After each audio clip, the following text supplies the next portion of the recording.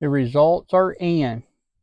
This is what we've been waiting on, and we know now 100% that it makes a difference.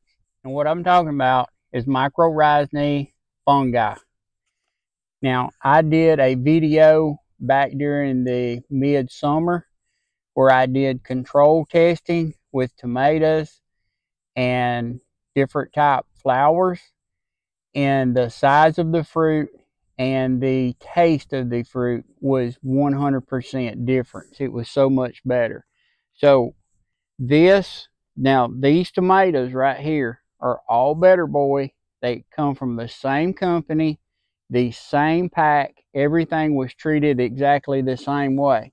And now here is the root system of this one. They were side by side, same soil conditioner.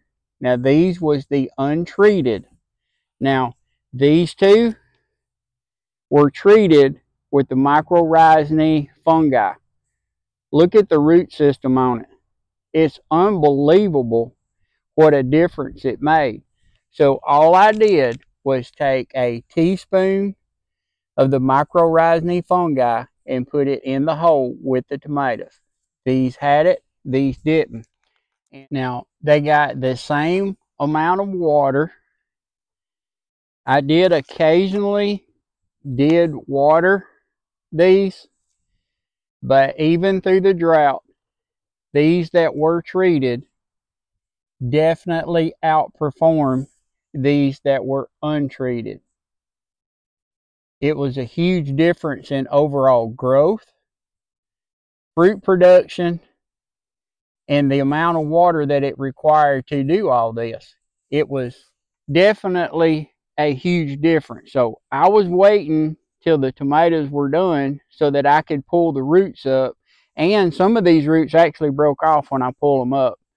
Normally I don't pull them up. I just cut them off at the base, kind of like chop and drop, because I don't want to pull any of the extra compost and everything I got, and just let this stay in there and decompose and improve the soil. But I wanted to see what this root system looked like. Now, from my research on mycorrhizae fungi, that what I have found that when you till the soil or you compact your soil, it destroys the fungi in it.